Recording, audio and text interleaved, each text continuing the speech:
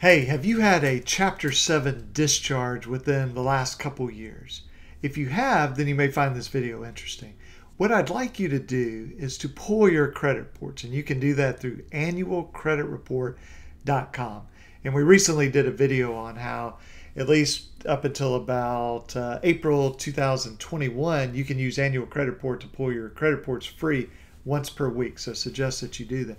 So pull your credit reports. What are you looking for? Well, let me give you an example. Let's say you filed bankruptcy in January 2019, Chapter 7 bankruptcy, and by June 2019 you received a discharge. Usually it's a little before that, but let's just say June.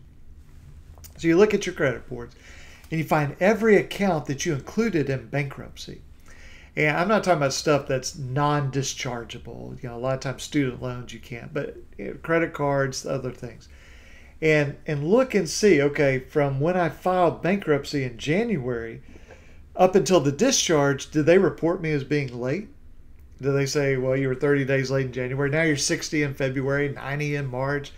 They shouldn't be doing that, because normally when you file bankruptcy, everything should just stop, including your credit reporting.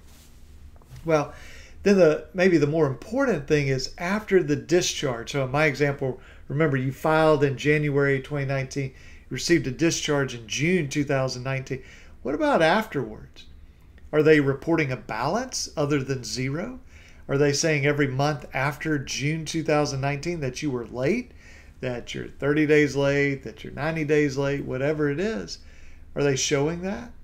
Are they showing that you have a scheduled payment due on a debt that's been discharged?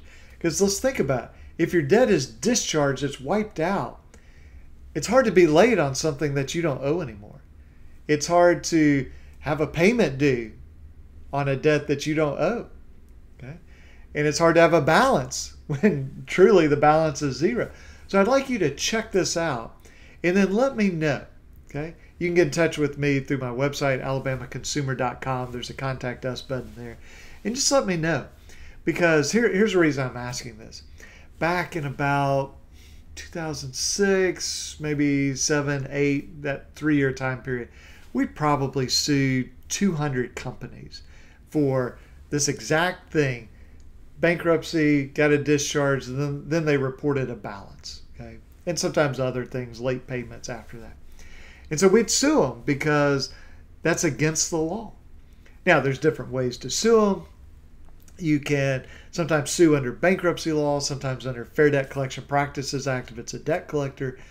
But you can also do a dispute through the credit bureaus, and then when it doesn't get fixed, then you sue under the Fair Credit Reporting Act. And so we did all those lawsuits, and then we really noticed a stop to it. And then there were some class action settlements where the credit bureau said, oh, we're cleaning things up. We can tell when you have a bankruptcy, we'll make sure none of this stuff happens. We're starting to see it again. And I would like to know, just from all you guys that are watching this, what are you seeing on your own reports? Are you seeing this? And I'd like to know, to sort of compile a list of, okay, which companies are doing this? What are they doing? Are they showing the late payments after discharge? Are they showing a balance? Have you disputed it through the credit bureaus? What's going on? So we're just in an information gathering phase right now, and it'll be very useful for you. I'm assuming if you're still watching this video, you have a bankruptcy discharge in the last couple of years.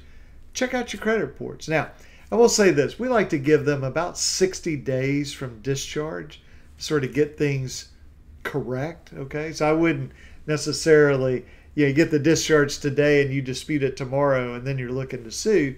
I mean, you can dispute it and you can go ahead and pull it through annualcreditreport.com, but I'm really interested in, once there's about 60 days after your discharge, what are your reports showing? So hope that that's helpful to you, and I look forward to hearing from you. And feel free to subscribe to our channel and also check out our other videos. Okay, thanks a lot. Talk to you soon. Bye-bye.